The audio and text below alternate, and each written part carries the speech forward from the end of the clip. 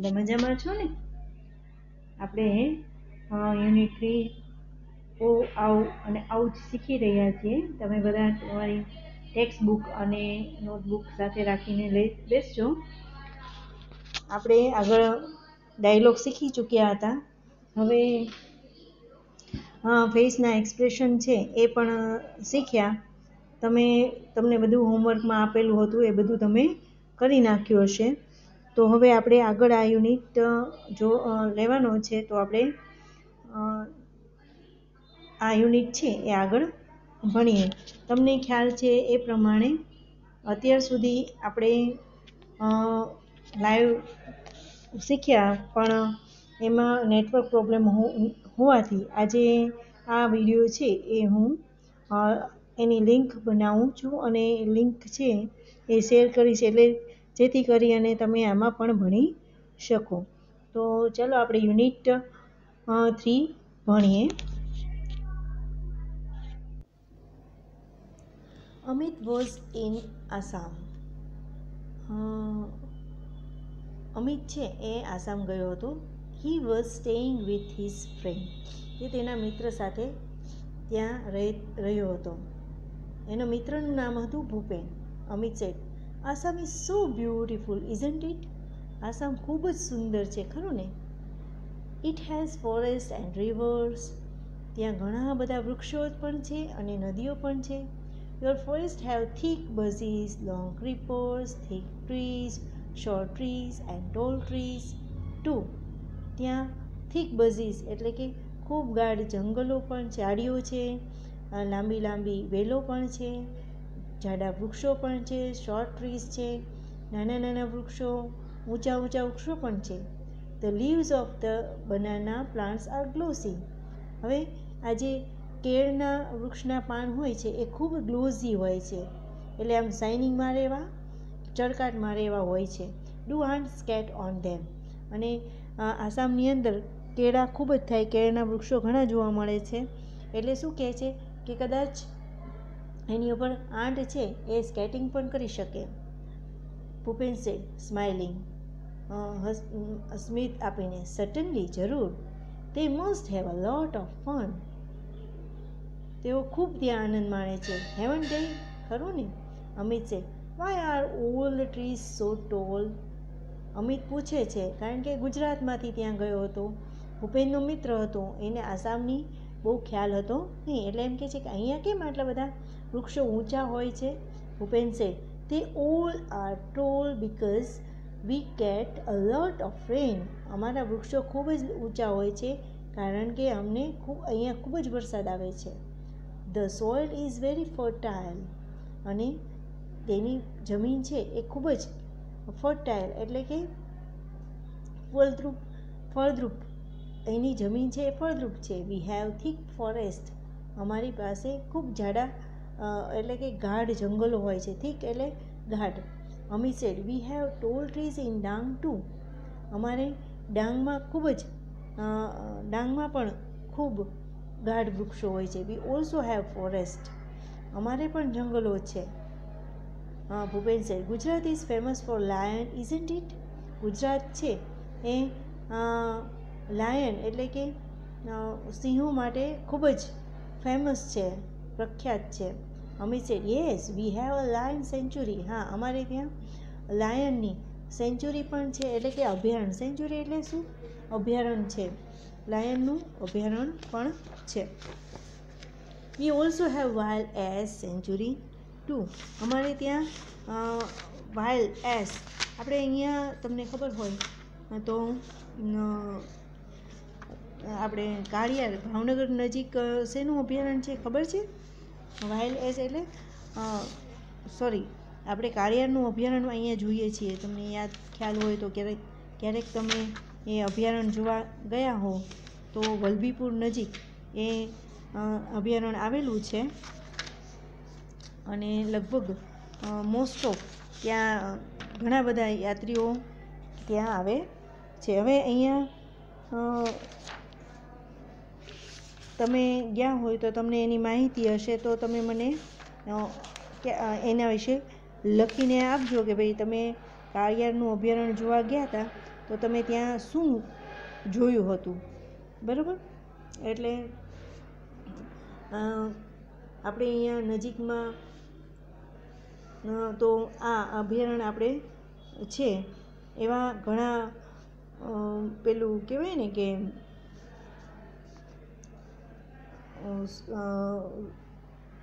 રીંછના અભયારણ્ય છે, પક્ષીઓના અભયારણ્ય છે. એટલે કે એસ એટલે તો ગધેડો થાય, એટલે ગધેડાનું અભયારણ્ય છે. પછી વ્હાઇટ સ્લોથ એટલે કે જે સ્લોથ એટલે શું, રીંછનું અભયારણ્ય પણ જોઈએ છીએ આપણે. પછી પક્ષીઓનું અભયારણ્ય પણ જોવા મળે છે, બરાબર. એટલે એવા ઘણા અભયારણ્યો છે ગુજરાતની અંદર. Are there wild animals in Assam? શું આસામની અંદર વાઇલ્ડ એનિમલ એટલે કે જંગલી પ્રાણીઓ જોવા મળે છે ખરા? ભૂપેશ, ઓ yes, hour Kaziranga is famous for one horn રાઇનો. હા, અમારું કાજીરંગા છે એ એક હાથથી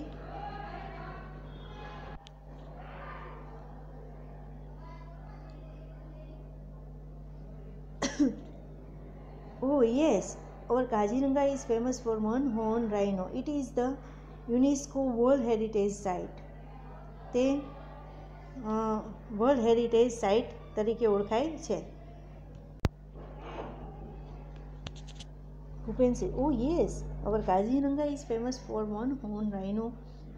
અમારું કાજીરંગા છે એ પણ એક સિંગી ગેંડા માટે, રાઇનો એટલે ગેંડા માટે જાણીતું છે. It is the UNESCO world heritage site, અને તે યુનેસ્કો દ્વારા એક વર્લ્ડ હેરિટેજ સાઇટ તરીકે પણ જાણીતું છે. ઇટ હેઝ એલિફન્ટ્સ, એમાં ઘણા બધા હાથીઓ, વાઇલ્ડ બફેલોઝ એન્ડ સ્વેપ ડિયર્સ. હવે ત્યાં પણ એક સિંગી હાથી તો છે, તેમાં જંગલી ભેંસો પણ છે, સ્વમ્પ હરણ પણ જોવા મળે છે. Next week, some of us from our school are going to camp in Kaziranga. હવે નેક્સ્ટ વીક એટલે આવતા અઠવાડિયે અમારામાંથી કેટલાક છે એ કાજીરંગાના કેમ્પમાં જવાના છીએ. તમે પણ બધા એનસીસીમાં કેમ, કદાચ આપણી સ્કૂલમાં તો એનસીસીનો કેમ્પ નથી થતો, પણ બીજી ઘણી એવી સ્કૂલો હોય કે ત્યાં આવા કેમ્પ થતા હોય, વેકેશન બેન્ચ હોય, વેકેશનમાં પણ એવા કેમ્પનું આયોજન થતું હોય. તો ટ્રેકિંગ કેમ્પ હોય કે પછી આવી રીતે એનએસએસનો કેમ્પ હોય, તો એમાં શું તમારે ત્યાં જવાનું હોય, કોઈ પણ એવી જગ્યાએ જવાનું હોય અને ત્યાં તમારે 2-3 દિવસ રોકાવાનું હોય. ત્યાં જ તમારી જાતે ટેન્ટ બનાવવાના હોય, જાતે જ તમારી માટે રસોઈ બનાવવાની હોય, એને કેમ્પ કહેવાય. We will see elephants and other animals. ત્યાં અમે હાથીઓ અને બીજા પ્રાણીઓને પણ જોશું. અમે છે, will it be a real camp? શું ખરેખર એ તે સાચું કેમ્પ હશે? Will you stay in tent and Cook your own food? ત્યાં આપણે શું તમે શું ટેન્ટમાં જ રહેશો અને જાતે જ તમારું ભોજન બનાવશો? ભૂપેન સે, યસ વી વિલ. હા, કેન યુ જોઈન અસ? શું તારે તેમાં જોડાવવું છે? અમિત સે, યસ, વાય નોટ? શું કામ નહીં? It will be a memorable experience for me. હા, તે તો મારા માટે ખૂબ યાદગાર બની જશે, યાદગાર અનુભવ બનશે. મેમોરેબલ એટલે યાદગાર અને એક્સપિરિયન્સ એટલે અનુભવ. ભૂપેન સે, we will enjoy the tracking, we will sing, dense and enjoying the bone fly. અમે ત્યાં ખૂબ જ ટ્રેકિંગનો આનંદ માણશું. ટ્રેકિંગ એટલે ચઢાણ કરવું. વી વિલ સિંગ, ત્યાં અમે ગીત ગાશું, નાચશું. અને તમે જંગલમાં જાઓ તો ત્યાં કદાચ ઠંડક હોય અથવા તો અંધારું હોય તો લાકડા ભેગા કરી અને પ્રકાશ માટે એ બોન ફાયર એટલે કે લાકડાઓ ભેગા કરી અને તેને સળગાવવામાં આવે છે, એને બોન ફાયર કહે છે. ડુ જોઈન અસ? તારે જોડાવવું છે? અમિત સે, આઈ લાઈક ઇટ. હા. The next week Amit and Bhupen join the camp. બીજા અઠવાડિયે અમિત અને ભૂપેન છે એ કેમ્પમાં જોડાયા. ઓન ધ ફર્સ્ટ ડે, પહેલા જ દિવસે, they went out together to explore the forest. પહેલા દિવસે તેઓ જંગલમાં સાથે ફરવા ગયા. They saw many birds, insects and animals. તેઓએ ઘણા બધા પક્ષીઓ અને જીવજંતુઓ અને પ્રાણીઓ જોયા. During the night, રાત્રિ દરમિયાન they lost their way but soon they got back on track. તેઓ રાત્રિ દરમિયાન તેનો રસ્તો ભૂલી ગયા, પણ પાછા એને એ રસ્તા ઉપર ટ્રેક એટલે રસ્તા ઉપર આવી ગયા. Those moments were really thrilling for them. તે જે ક્ષણો હતી, મોમેન્ટ્સ એટલે ક્ષણો, રિયલી થ્રિલિંગ એટલે કહેવાય ને કે ઉત્તેજિત કરનારી તેની આ મોમેન્ટ્સો હતી. એમાં એવું હોય કે તમે એક તો જંગલમાં ગયા છો, પ્લસ રાતનો સમય થઈ ગયો હોય, તો રસ્તો મળતો ન હોય, ડર હોય, પ્રાણીઓનો ડર હોય, અંધારાનો ડર હોય, તમે નાના હો, પછી શિક્ષકો તમને ઠપકો આપે, અથવા તો તમે કેમ્પમાં જે ઓર્ગેનાઇઝર હોય એનો ડર હોય, એના કારણે એ લોકો ખૂબ થ્રિલિંગ થયું એને. ઓન ધ સેકન્ડ ડે, બીજે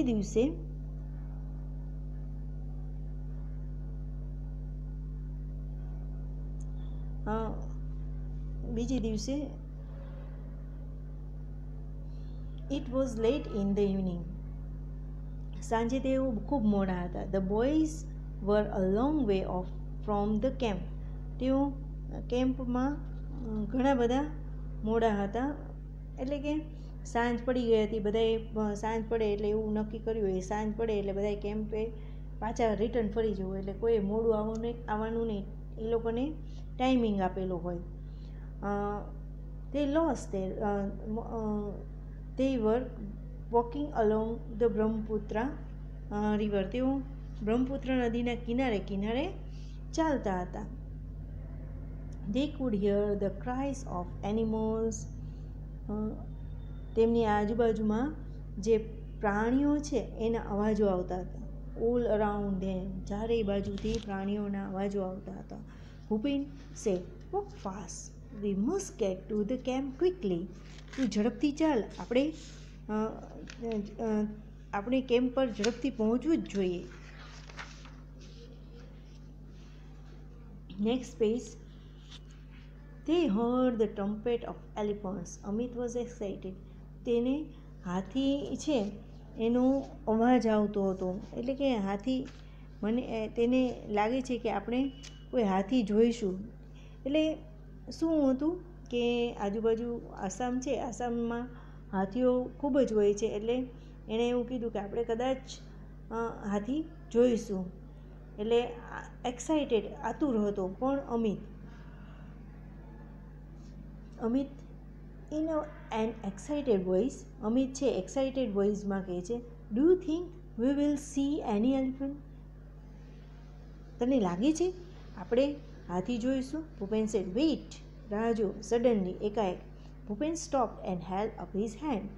ભૂપેન છે અટકી ગયો અને એનો હાથ પકડી લીધો. તે સ્ટૂડ સ્ટીલ એન્ડ લિસન. તેઓ શાંતિથી ઊભા રહી ગયા, હજુ ઊભા જ હતા. થમ થમ થમ, a big animal was coming towards ધેમ. એક વિશાળકાય હાથી છે તેની તરફ આવી રહ્યો હતો. ઇટ્સ એન એલિફન્ટ, આ તો હાથી છે, ભૂપેન વિસ્પર્ડ. ભૂપેન છે ધીમેથી અમિતના કાનમાં બોલ્યો. They walked quickly on the grass and hid behind a big tree. તેઓ ઝડપથી ઘાસમાં પસાર થયા અને એક વિશાળ વૃક્ષની પાછળ, હાઇડ એટલે છુપાઈ ગયા. A big black creature with white tucks, thick legs, big ears, small eyes, a long trunk was coming towards them. તેણે શું જોયું કે એક મોટું વિશાળકાય પ્રાણી છે, જેના લાંબા દાંત છે, જાડા પગ છે, મોટા કાન છે, નાની નાની આંખો છે, અ લોંગ ટ્રક, લાંબી સૂંઢ છે, એ તેની તરફ આવી રહ્યો હતો. It was coming closure and closure. તે તેની ખૂબ નજીક ને નજીક આવી રહ્યો હતો. અમી sad, Bhupen, it's an elephant, આ તો હાથી છે.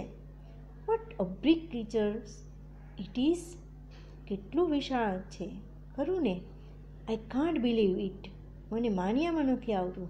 ઇટ્સ અ ડ્રીમ, શું આ એક સ્વપ્ન છે? ડ્રીમ એટલે સ્વપ્ન. I have never scene a living elephant in my life. મેં ક્યારેય આવો કહેવાય ને કે જીવતો હાથી ક્યારેય જોયો નથી. Can I C it from very near? શું એને ખૂબ નજીકથી જોઈ શકું છું?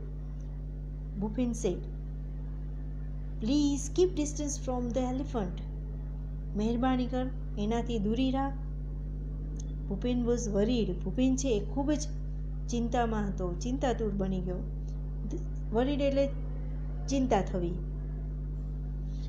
There was a large elephant about 30 feet અવે. તેણે 30 feet એટલે કે 30 ફૂટ જ એ હાથી દૂર હતો. He is angry. ભૂપેન વિસ્પર્ડ. તે ખૂબ જ ગુસ્સામાં હતો. હાથી છે એ ગુસ્સે થયેલો હાથી હતો, એટલે તે ભૂપેન છે ધીમેથી તેને છીચકારો કરે છે. The elephant hard there voice. હવે કોઈ પણ પ્રાણી છે એ ખૂબ જ સેન્સિટિવ હોય છે. એને એક તો એ સૂંઘીને પણ પારખી શકે છે અને એના કાન પણ બહુ જ શાર્પ હોય છે. એટલે કે કાન છે એનાથી એ નાનામાં નાનો અવાજ પણ સાંભળી જતા હોય છે. હી સ્મેલ ધેમ ટુ. તેને સૂંઘી લે છે. હી put his long trunk up in the air and trumpet loudly. તેને ખબર પડી જાય છે કે અહીંયા કોઈક છે, એટલે એની મોટી લાંબી સૂંઢ છે એ હવામાં ઊંચી કરે છે અને જોરથી ટ્રમ્પેટ એટલે અવાજ કરે છે. Bhupen and Amit could not move a bit. હવે હાથી છે એ ખૂબ જ ગુસ્સે થયેલો હતો, એટલે બિચારા અમિત અને ભૂપેન છે એ જરા પણ હલી શકતા, બીટ એટલે થોડું પણ હલી શકતા નથી. Bhupen was afraid. હવે ભૂપેન છે એ ડરી ગયો હતો. But Amit wasn't. પણ અમિત છે એ એક્સાઇટેડ હતો, એ ડરેલો હતો નહીં. He was enjoying himself. તે પોતાની જાતે ખૂબ જ એન્જોય એટલે આનંદ માણી રહ્યો હતો. નેક્સ્ટ પેજ ઉપર સ્લોલી ધ એલિફન્ટ કેમ ટુવર્ડ્સ ધેમ. ધીમે ધીમે હાથી છે તેની નજીક આવી રહ્યો હતો. નાઉ હી વોઝ 25 feet અવે. હવે માત્ર તે 25 ફૂટ જ દૂર હતો. He was shaking his head in anger. તમને ખબર છે હાથી ગાંડો થાય અથવા તો ગુસ્સે થાય તો એનું માથું ધૂણાવતો આવતો હોય છે. આપણે આમ રિયલમાં તો નથી જોયેલો, પણ ટીવીમાં ક્યારેક આપણે જોયો હોય તો એટલી ખ્યાલ છે કે ભાઈ ગાંડો થાય ત્યારે એનું માથું ધૂણાવતો હોય છે અને જોર જોરથી અવાજ કરતો આવતો હોય છે. He is going to attack અસ. તે બંને ઉપર અટેક એટલે હુમલો કરવા જ રહ્યો હતો. ભૂપેન વિસ્પર્ડ ટુ અમિત. ભૂપેન છે એ અમિતને કહે છે, વી મસ્ટ ડુ સમથિંગ. આપણે કંઈક કરવું જ જોઈએ. Sweets in it. Bhupen pulled out a big brown paper bag from his pocket. Bhupen છે તેના ખિસ્સામાંથી એક બ્રાઉન કલરની પેપર બેગ એટલે કે કાગળની જે કોથળી છે એ કાઢે છે. There were sum sweets in it. તેમાં કેટલીક મીઠાઈઓ હોય છે. હી થ્રુ અવે the sweets on the grace. તે એ બધી મીઠાઈઓ છે એ ઘાસમાં નાખી દે છે. He started to blow in to the bag. અને એ બ્લો એટલે ફૂંકવું, અને બેગની અંદર એટલે કે જે કાગળની બેગ છે એને ફૂલાવે છે. સૂન the bag was like a big balloon. અને આ જે કોથળી છે એક મોટા બલૂન એટલે ફુગામાં ફેરવાઈ જાય છે. હી hit it hard with his hand.